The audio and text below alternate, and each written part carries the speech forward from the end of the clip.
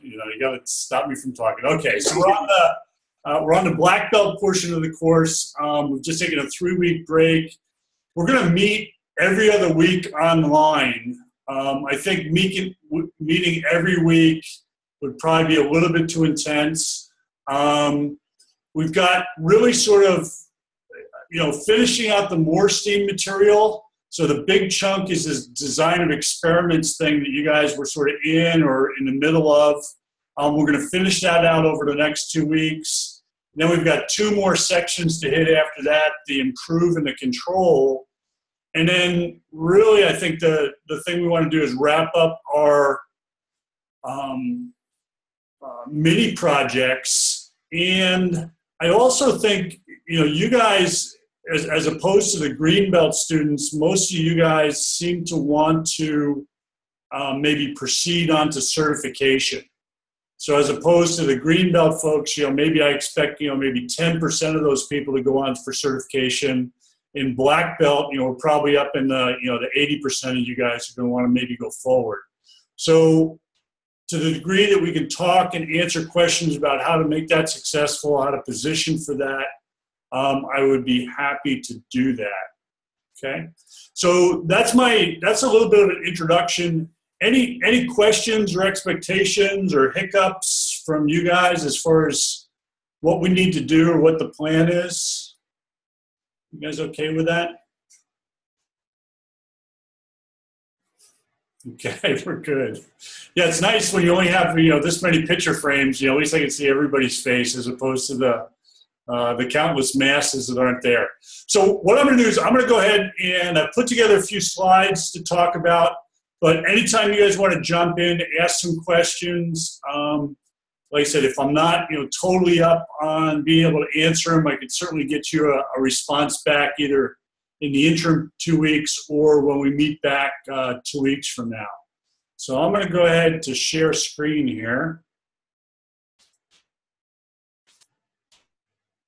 And let me go to slideshow.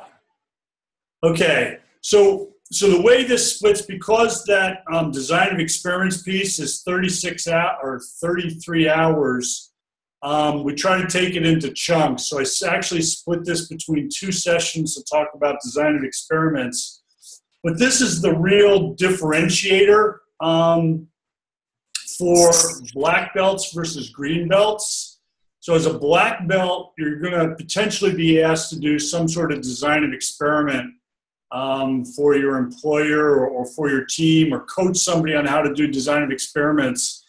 And to be honest, as an engineer, I guess I was probably more the victim of designs of experiments run and put together by other people than an actual designer. And as I started to learn about design of experiments and the kinds of things you could do, it really sort of just blew me away as to the kind of power and the kind of things that you can do with this stuff. So I'm kind of excited about having this in my toolkit. I'm excited about you guys having it in yours. So here we are on the 28th. We're talking about the first half of design of experiments. We'll finish that up next time. Then 2 weeks later, we'll be hitting improve. 2 weeks later, control.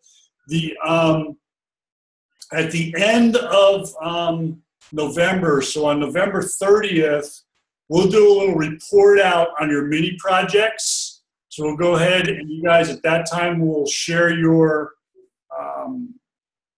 black belt stories with regards to your mini projects. This half of the course, I'm not planning on bringing in any guest speakers. I will, and I'm going to write myself a note here.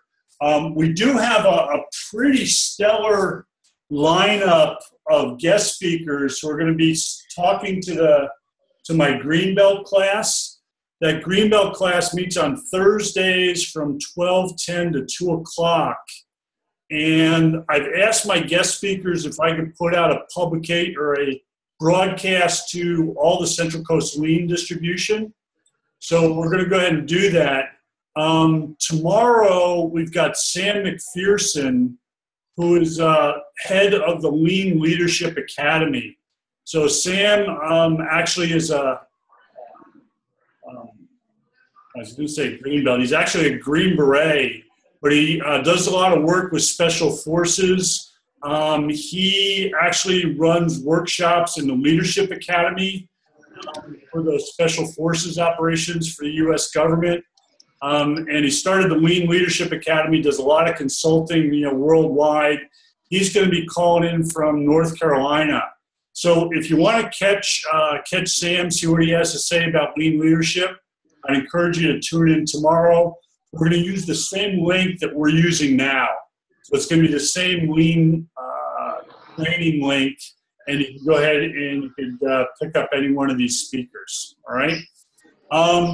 The online exam, I know I was talking to Matt Rybold.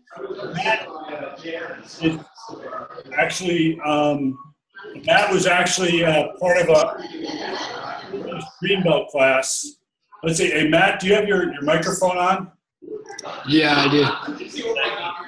Go ahead and mute that. There we go. Yeah, sorry. Yeah, so I was trying to introduce Matt to you guys a little bit. So Matt was in a previous Greenbelt class. So what he had to do during the Greenbelt sections that we were going through, he just needed to redo the quizzes and catch back up to where you guys are. And actually, because he didn't attend the class and there wasn't real good communication on my part, he actually went through and finished, I think, all the sections in more steam. So he's about ready to take the final exam test, but he's going to attend the rest of our sessions, trying to get aligned, get a little bit better feel for the material. I'm going to suggest that as soon as you're finished with the material, you can go ahead and take the practice exam and the final exam if you like. But let's go ahead and target that you're all going to be finished with that final exam by the end of the week of the 11th. So if you see down here with the final exam, I've got the 12/11. So let's say that sometime between that Sunday and the following Friday, you're going to be complete with your final exam. Okay, and that's a 5-hour final exam. We'll certainly talk about that more in some other sessions. Any questions about how the class is going to go or how we're going to run over the next few months? Let's see, Judy, you had a question? Yeah, I just wanted to check. You said we could tune in to listen to the guest speakers. Yeah. If we have a section that, from earlier on in this class that we think we would benefit from hearing more information on, besides just reviewing the videos and the notes and things, Right. May we stay and listen? Sure. Yeah. So the setup is essentially the same sort of thing that we've been doing in the summer. So so we'll do a little administrative intro. We'll get the guest speaker on. They'll be on for like 30 or 40 minutes, and then I'll wrap up with some slides. So tomorrow we're going right back to the beginning, sessions 1 and 2 again. So if you missed something there, you're welcome to just to hang around and listen. You're also encouraged to contribute, to talk, ask questions and things like that. I think by having you guys there, it'll bring a richness to the class. And with regards to questions of our guest speakers, some of these guys are people that you have already heard, but some of them, like Sam, are going to be brand new, and you could probably get a lot out of the kind of things he's going to say. All right. Let's see. I think Cassie had her hand up, and then Dominic. But Cassie, do you have a question? So, 2 questions. Well, what is the passing rate on the black belt exam? Because I was kind of going through the Mornsteins, feeling pretty good about all of it until I hit the hypothesis, analyze, equations, and math. Oh my God. Yeah. So you have to get 80% or better to pass, right? It's a hard test. I'm not going to lie to you. You got to study. You got to be prepared. There's there's knowing the material and feeling really good, about hypothesis tests, but there's also being able to be what I would call like a fast finder, because it is open book and open note. If you're just very familiar with the Morse team training, you know where to look things up, you've got the videos or whatever you need sort of queued up in the background, and every once in a while, instead of taking 3 minutes a question, you take 5 because you got to do some extra checking. I don't think it's like a super time crunch, but it will test your knowledge. The other thing is, if you're planning to go on, right, and it's more than just passing the class. So typically, I think I put in there, you've got to get like a 70% or better overall in the class to sort of legally say I passed a Lean Six Sigma Black Belt training course at Cal Poly. You got to have an 80% or better across the board to go forward for your Black Belt certification. If you don't get an 80% the first time you take the exam, there's a 1-month cooling off period, and then you can take it again. It's a different test, different questions, but you do get to get 2 shots at it, okay? Did you know, so the question was, what's the pass rate? 50%, 60% the first time? Or you just don't know? I'd have to look it up. It's way better than 50%. So when we do the black belt training, so typically say if we had 10, we would maybe have 2 people that didn't pass, out of the 10. So maybe 80% pass rate, I would think would be a good estimate. But there's always 1 or 2 people that, for whatever reason struggle or can't deal with it. But we're generally pretty successful if you know the Morse team material. Okay. Dominic, you got a question? Yeah, a couple. Now I'm going to try to remember my first one, but let me jump to the one I do remember is for the mini projects, I've had to completely retool. Okay. And that's just because of the expectations and my obviously job here. So is that a problem as long as it's still the DMAIC and I use 222? Yeah. If you need to adjust, so generally my strategy is I ask you to turn in that draft project charter to make sure that you're sort of got something in mind and thinking. Right. But I fully expect that a lot of people change. Yeah, that one's.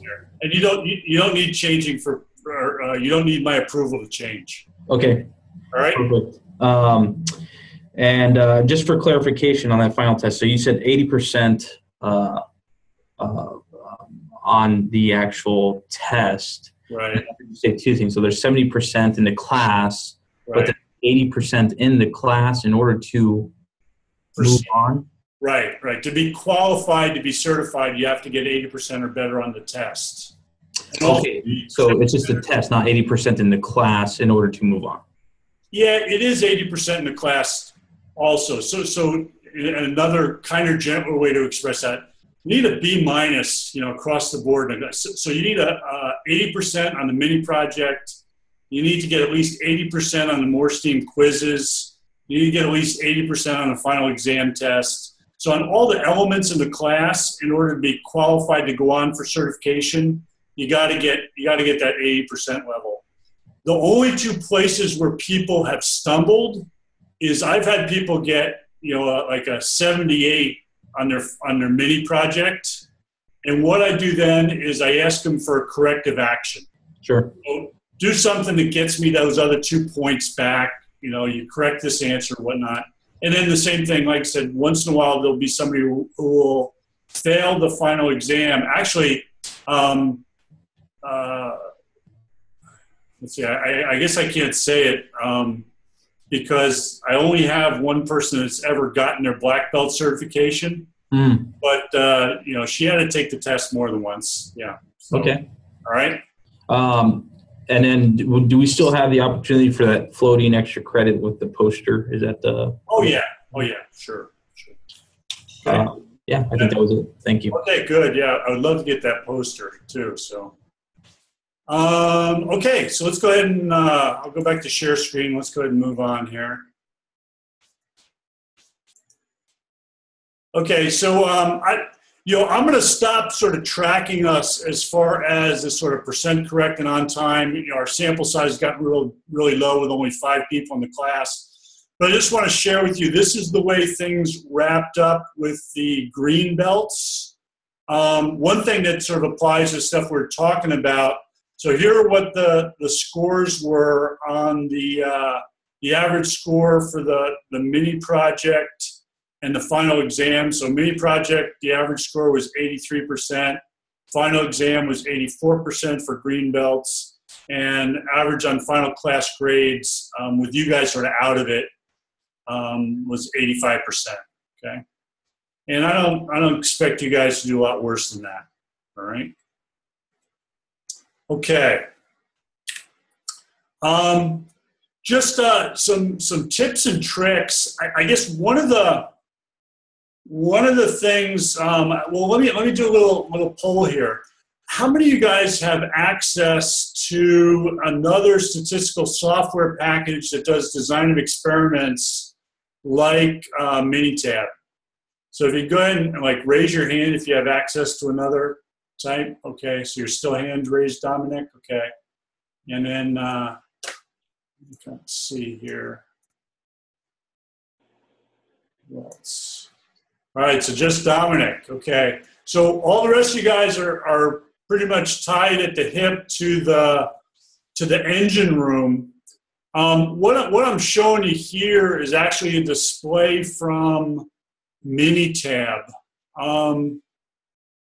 And, I don't know, I guess if you went to Minitab, I think you could get like a 30-day free trial on Minitab. So if you're kind of in the, if you're going to your final exam and you want something else to study, you might sometime around November 1st go get a free copy of Minitab and then sort of play around with it a little bit, because it'll give you sort of another perspective on design of experiments.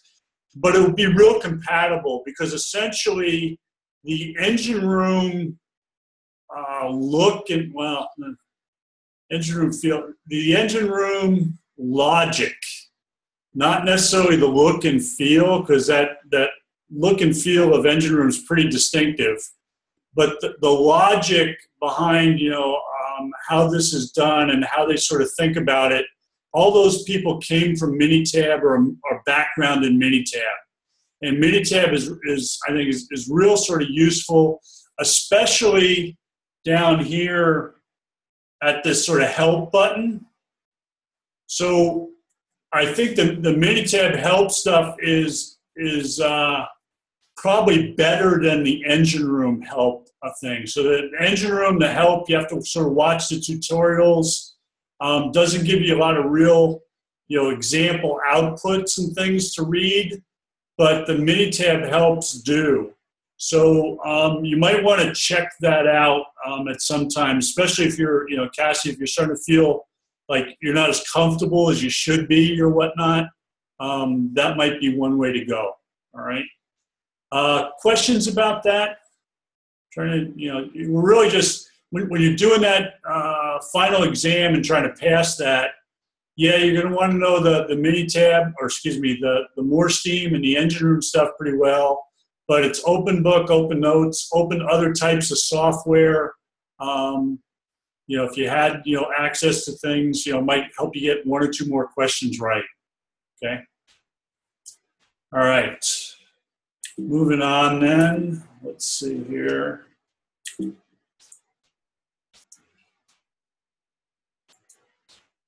Okay. So as far as like design of experiments go, what I don't want to do is get so deep into the mechanics that you lose sight of the big picture.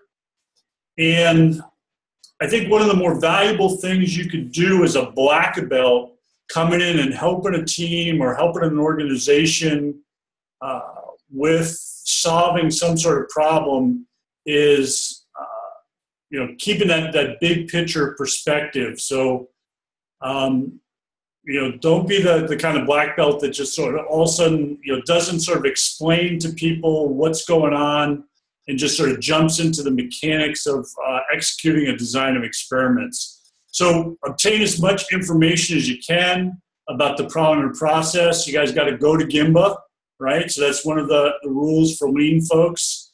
You're not going to do this remotely from some office somewhere. Get buy-in from all the parties.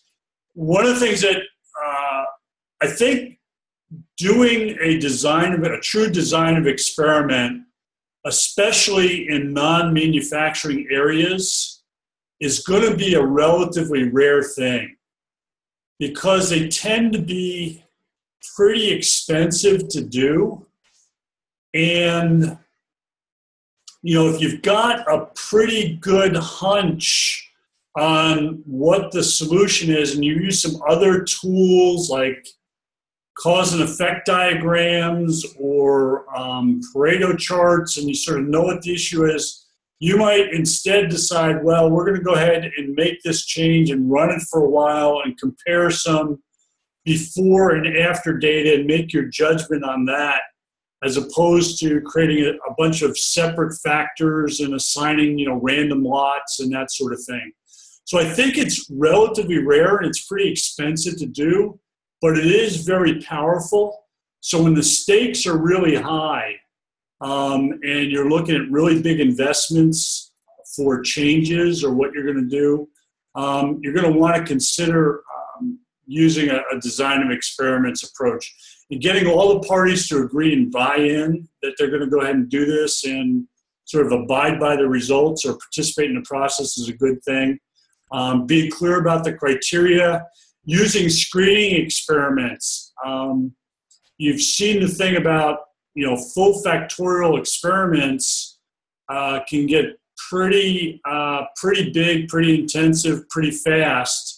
And so using, half factorial and quarter factorial experiments as screeners to sort of weed out and try to focus on what you ought to be looking at is an important thing to be able to do, especially as a black belt, walking into a situation. Analyze the effect of significant factors, and then sort of a big thing, and it's like I say on so many of these things, the analysis is not the decision, right? So you're going to go do design of experiments. It's going to pop out with a significant factor. You're going to say, okay, this needs to be high, this needs to be low or whatnot. You need to do some sort of confirmatory experiment or confirmatory test before you roll that out, just to be sure, okay? Any questions about that? Does anybody, Dominic, I'm just going to go to you because you're in manufacturing. Are you guys doing any design of experiments type things, or have you participated in that? Yeah, it's been a while for me here. We have a couple going on right now. We have a process where we apply a decorative laminate on top of our composite structures, and we're seeing multiple failures. So really difficult to kind of pinpoint those failure modes. We've got a lot of scientists, in the room, and what are these factors? Oh yeah, it's a blast. So they're in it now. I don't know the specific details. I'm not too involved. I'm occupied somewhere, but definitely a need for it for sure in manufacturing. You get into special processes as well. I've seen it before in use. So. Yeah, it was real big in Silicon Valley with wafer fab manufacturing. Anybody else have exposure or been threatened with one of these things or anything? Cassie, you or Judy or I don't know, Matt, are you guys doing anything at or do we lose Matt? Looks like we lost Matt. Yeah. Any exposure? No? Okay. All right. Well, let's see. There was one other thing I wanted to say about that. So confirmatory tests. Yeah. No, it's a pretty powerful thing though. So hopefully you'll get the joys of participating in one of these things. Maybe even be the designer of one of these things at some point. Okay. So I'm just gonna rather than sort of walk through a challenge tonight, I'm looking at this sort of being our warm up maybe. I'm just going to throw out a challenge to you guys. There is a simulation on Moorstein, Rocket Pizza. And what I want to do is next time when we meet 2 weeks from now, let's compare recipes. So what I want you to do is go ahead and run that simulation, do your design of experiments, and see what you can come up with. And we'll see who has the best tasting pizza and who has the most consistent pizza. All right. Let's see. Has anybody already run this yet or used that as one? I think there's several different simulations at the end of this chapter that you could potentially do, and you need to do it at least one. I think Rocket Pizza is a pretty good one. Any other?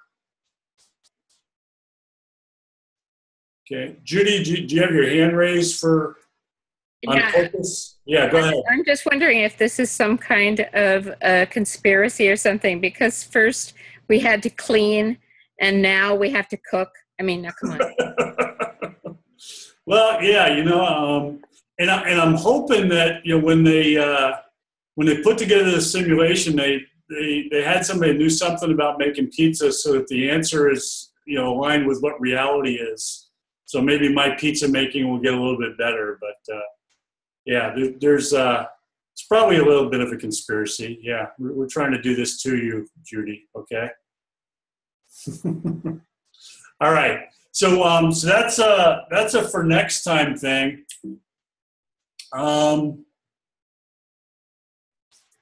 Let's see, and I guess just to get even sort of more conspiratorial for Judy. There's two things I thought were pretty good for hidden gems. One was applying design of experiments to microwave popcorn. It was a pretty good little sort of article to sort of give you a feel for things. And then also the two-level design of experiments for how to machine make bread. So using a bread making machine.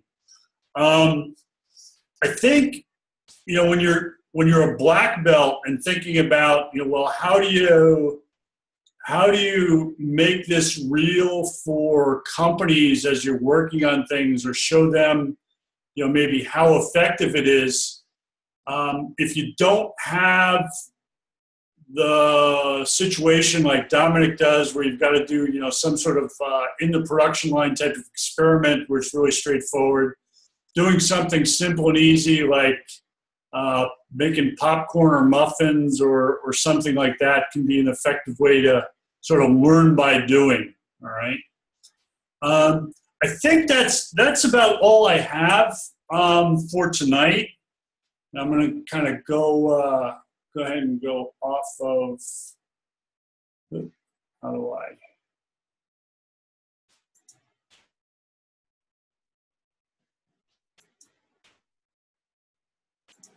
Trying to figure out how to do my stop share. There we go. I found it. Found the button.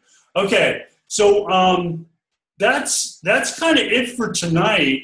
You guys have sort of gotten into it. Cassie, I know you're sort of struggling a little bit, but what kind of questions do you have so I can be a little bit more directed in what I'm talking about here? Cassie, what's your question? Since the class was kind of ending early, I just didn't know if you have time to talk about, since I'm in the middle of doing a 3-session Kaizen. Oh, yeah. I would love to talk about a 3-session Kaizen. So let's just sort of hold that for now. Let's see if there's sort of any other questions before we sort of go in that direction. And Cassie, are you okay if people want to hang around for that discussion? Sure. I'll air out my dirty laundry. Okay, good. Any other questions? More on the Moorstein material at this point? Just to go back, Eric, can you go back to your slide? I'll like taking my notes, and I know they're available online. Do you mind going back to 6 points? If I can quickly capture, write down. 5 again. Yeah. No, I'd be happy to.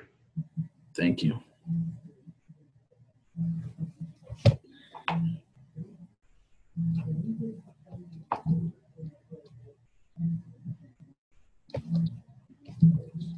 Yeah, I just posted this this little slide set earlier today, so it's on the Fullerton Moodle. So Okay. Cool.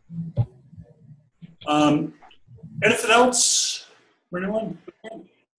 Okay, let's talk about Kaizen events. So I'll sort of share a little bit before Cassie gets started. I'm actually doing a workshop up in Sacramento next week on Tuesday and Wednesday, and we're going to talk to a bunch of administrators from across the CSU. And the objective of the workshop is to try to get people comfortable with facilitating improvement with their own department.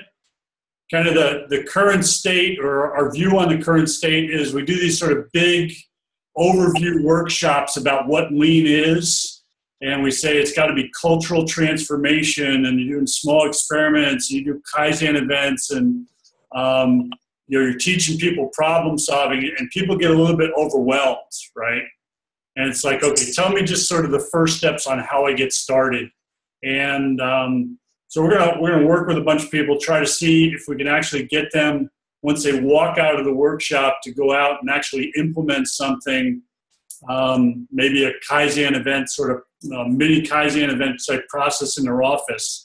But we'll see how effective that is. But Cassie, switching over to you, what are you getting yourself into? Remind us. So operating room turnover times and hospitals. So you want to be quick, you want to be efficient, because you're eating up the doctor's time, you're paying for the doctor's time, and you want all of the cases to end on time, so you don't have overtime and people are not staying over until like 7 o'clock at night. So it's kind of a change.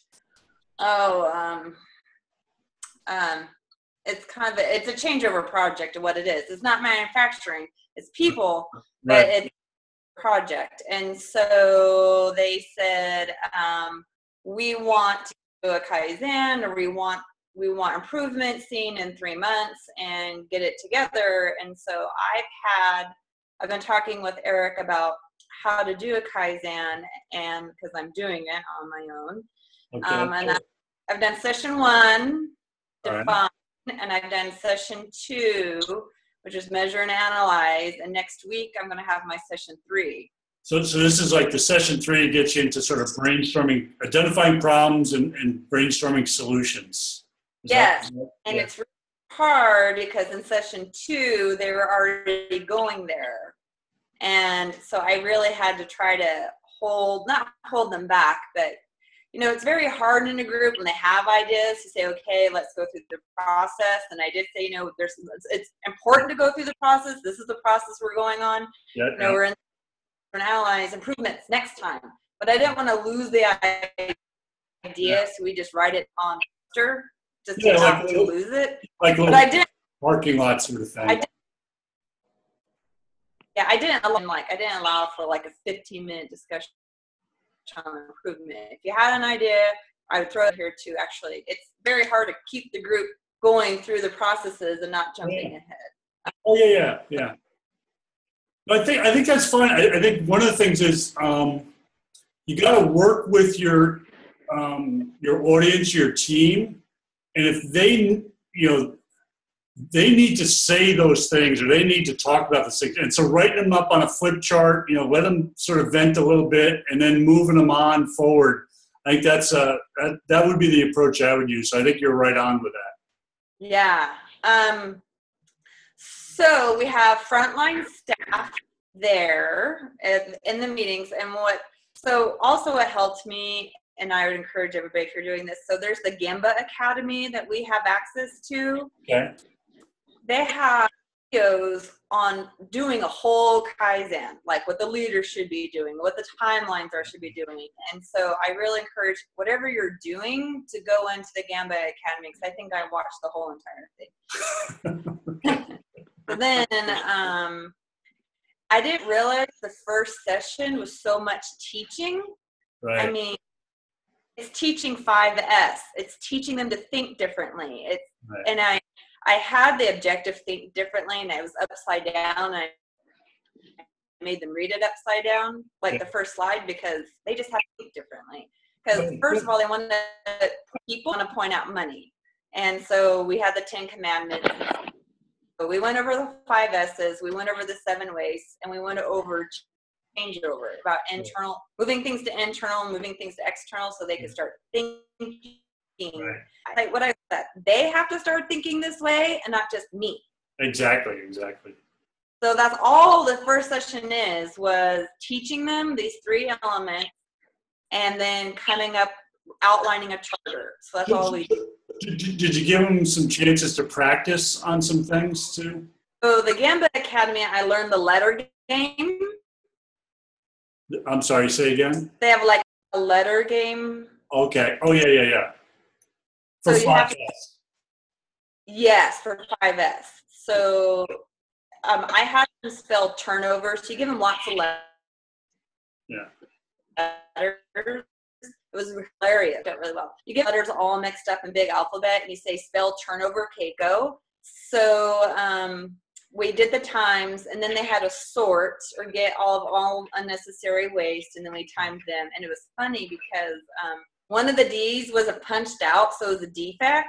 So I pointed out the defect, and then they organized the letters, and then one of the teams thought they had to spell it out as many as they could, so they did it 3 times. And I said, how much time did it take to over-processing? So you just did over-processing. How much time did that take you to do it 3 times? Yeah, way to pull So it. So it was hilarious. I was so happy they did over-processing. Yeah. So then they got it down. I think they went from like 20 seconds to 7 seconds.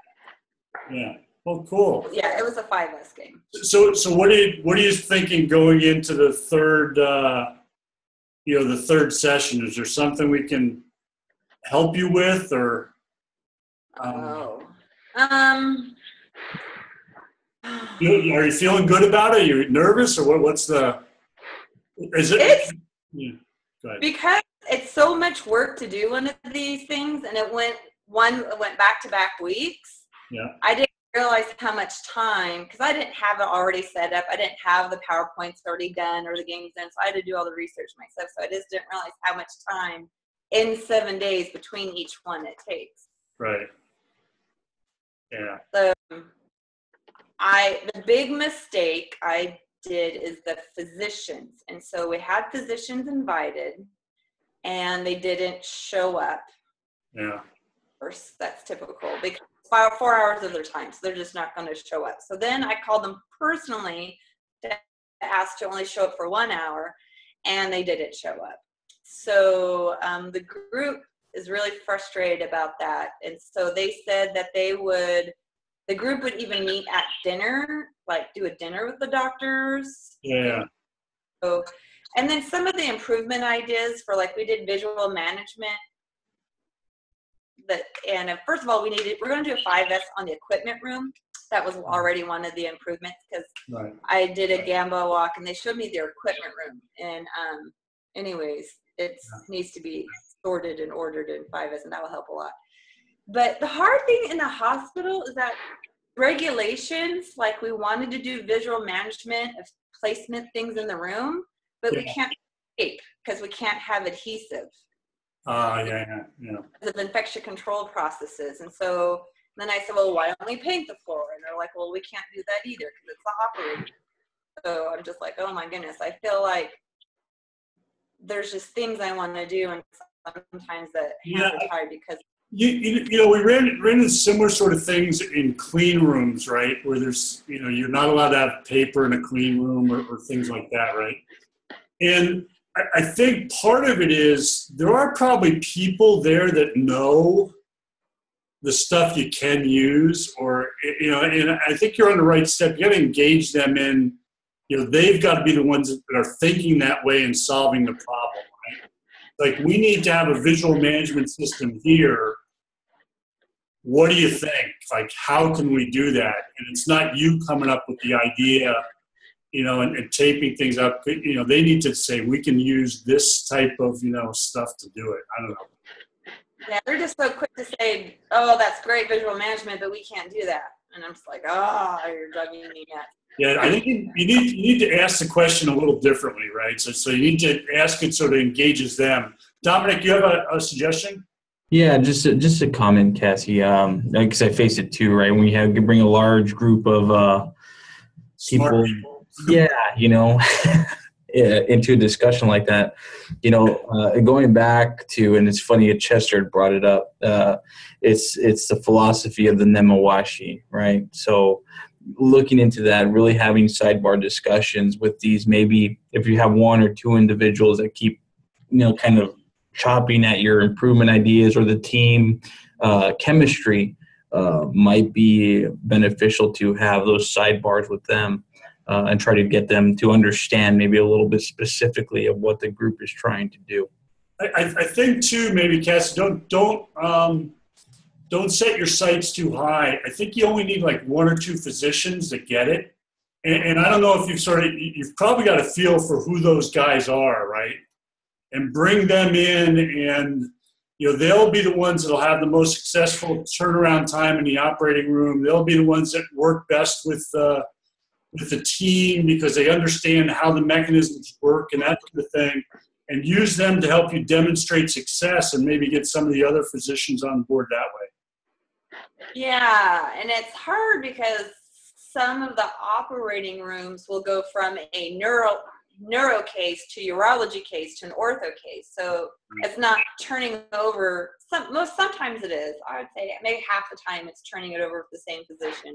So that's helpful, but it's hard when it's turnover between different physicians. Yeah, because they have to work together or know the system to be able to make it work.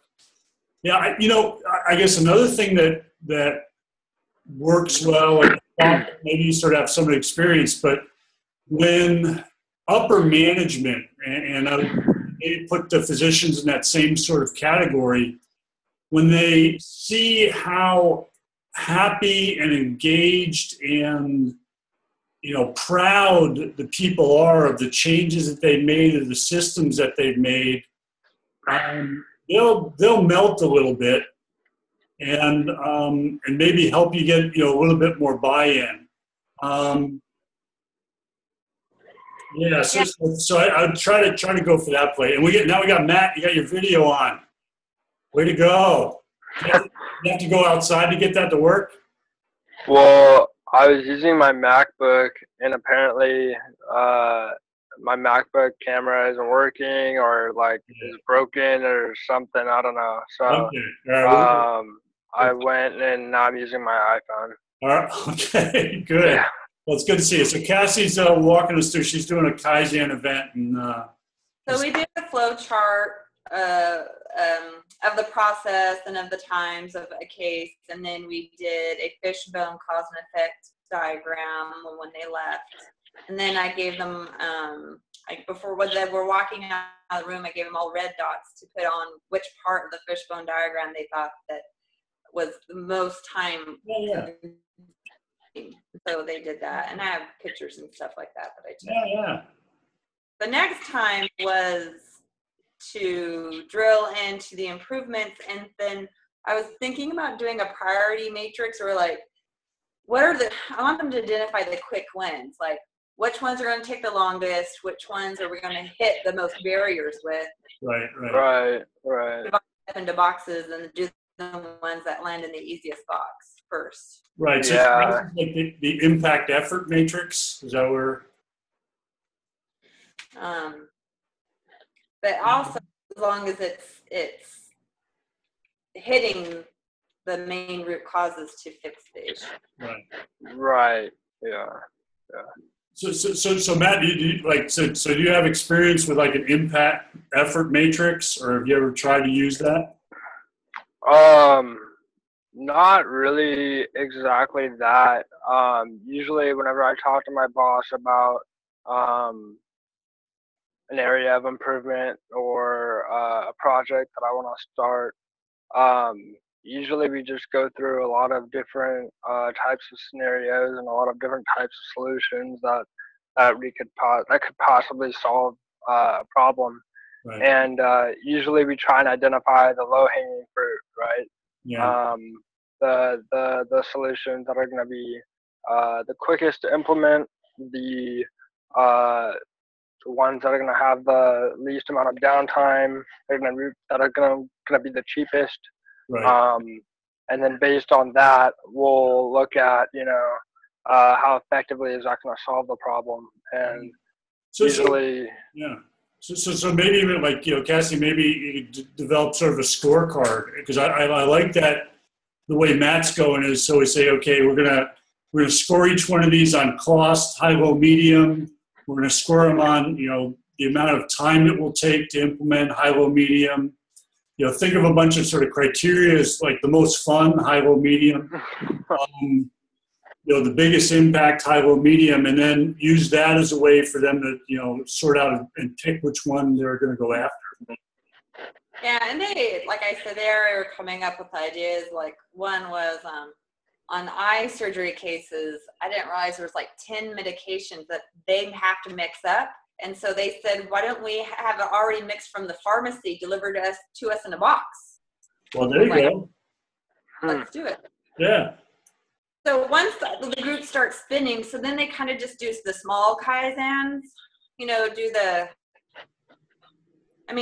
guess my question is pick the projects of improvements and the impact or the scorecard, but once they get going, because we want them to continue on making things better and easier. Yeah. Yeah. So generally the idea is you got this overall metric of reducing operating room downtime or improving turnover time between operations, and that's the number that you want to move, right? Now the fact when you do the mixing of the eye medications ahead of time, I don't know how big an impact that's going to have on that final metric. You need to have some interim sort of goals, and maybe you're just going to measure like number of projects completed, right?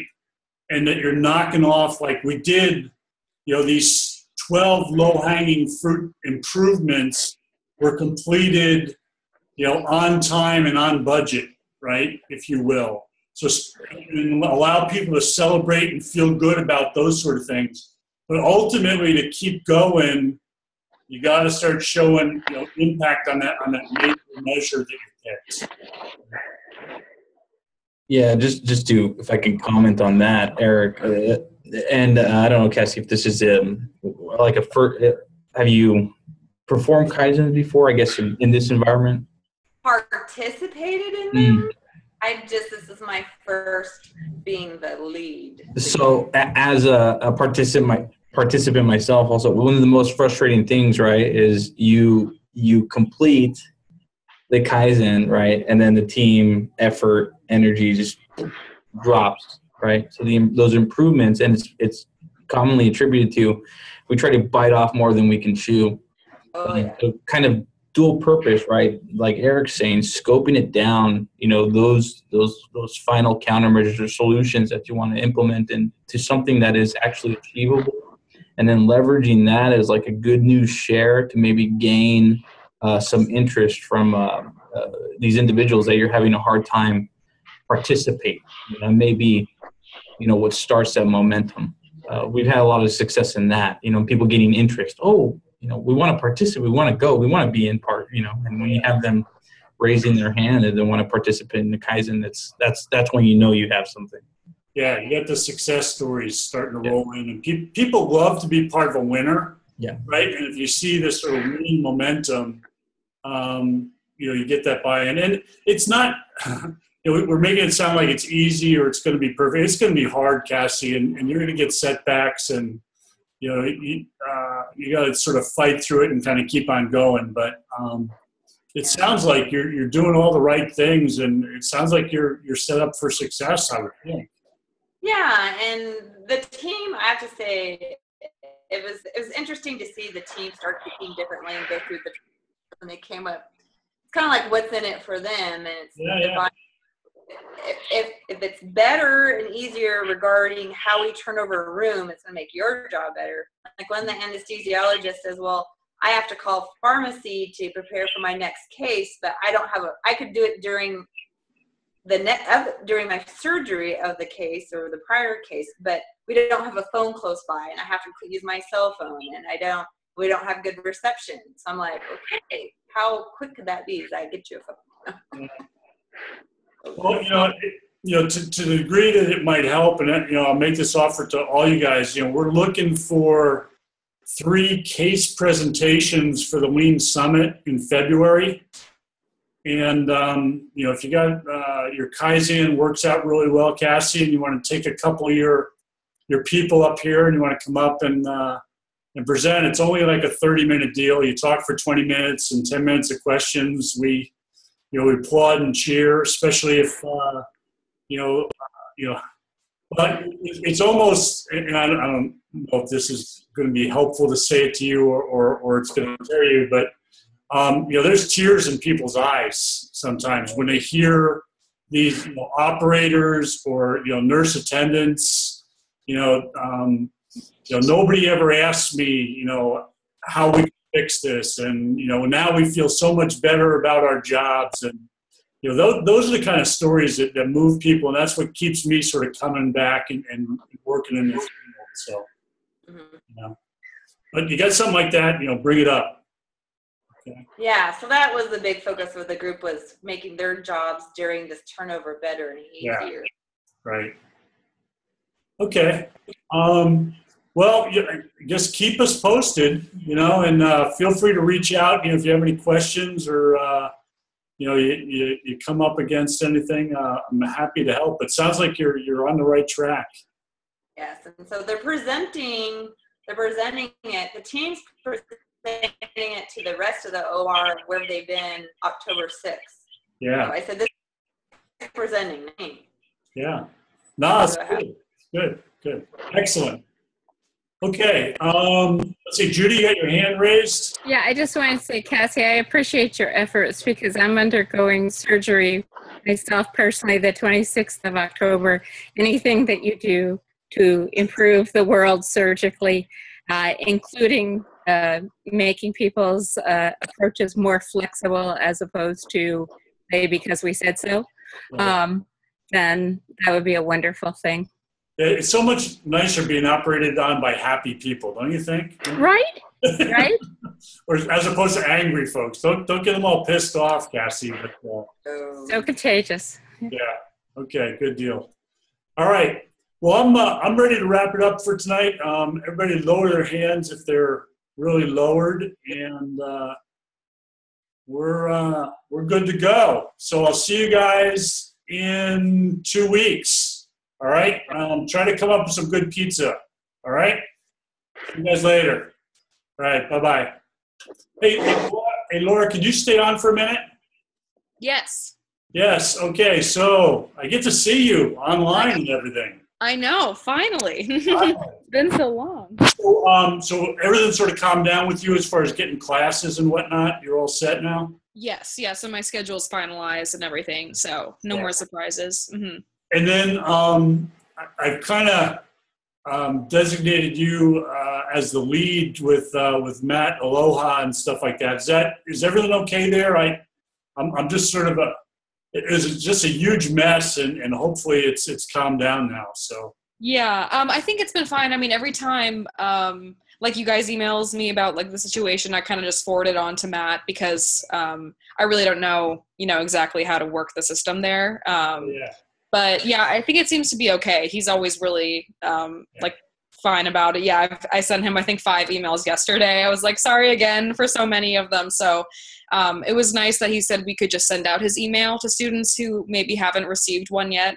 Okay. So then it cuts back on the back and forth. Okay, yeah, and I'm sort of behind on my email, so I maybe didn't see that message if I was CC'd on it and stuff. Because one of the things I'm thinking about is I've sort of, with regards to Fullerton and Moorsteam, I was sort of becoming a bottleneck, right? Mm-hmm. Everybody had to ask Professor Olson to go to Moorsteam or ask.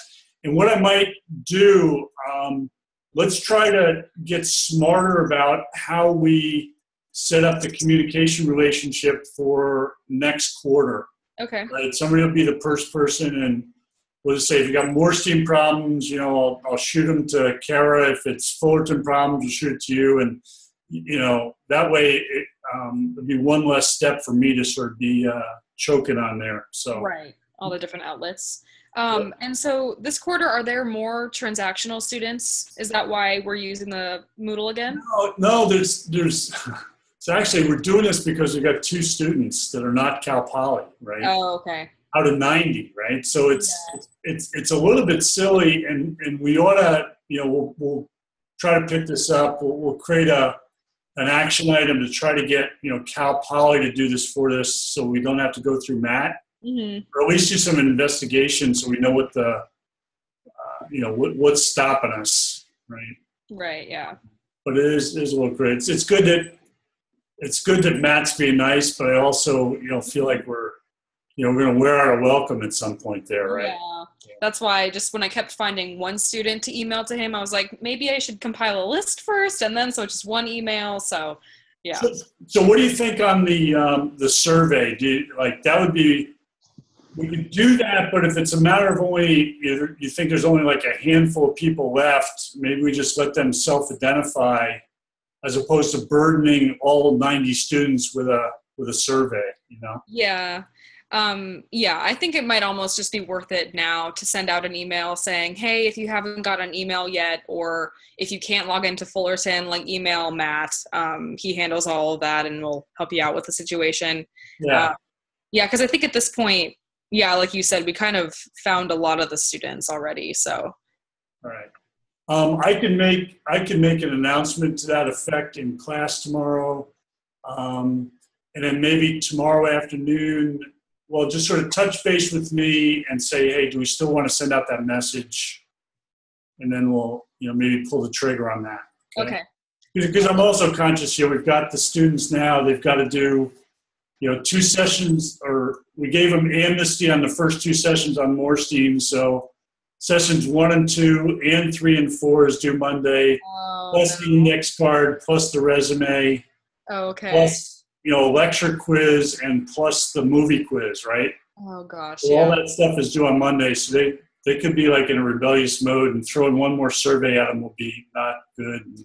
Yeah. Keeping emails down would probably be a good thing too. Might be one too many. Yeah. Matt did say, though, just one thing about if students are emailing him, they have to provide their first and last name and send it from their official email. So I guess Cal Poly probably, yeah, because otherwise he doesn't have all the information. So yeah, and I think that's sort of another thing. You know, we get that. I put those sort of I don't know, what do you call them, notes or something at the beginning of the Moodle. Right now, there's a long thing. Do this, this, this, this. I think, you know, a little thing that says always use your Cal Poly email and correspondence with me, Morstein, and you know, and Fullerton would be a good thing to get students in the practice of doing. Because yeah, when somebody sends me a Gmail thing and I have to send them to Morstein, I have to look up what their real, you know, and it's one extra step, right? Okay. All right. Well, I'll let you go. Thanks for sitting through this tonight. I appreciate it. Yeah, of course. Are you okay with doing this for the next, we only got like 3 more or something. Is this okay for you? That's good. Yeah. Wednesdays is my shortest day, so I'm free during this time. Okay. Yeah. So if you're willing to do it, we're willing to pay you.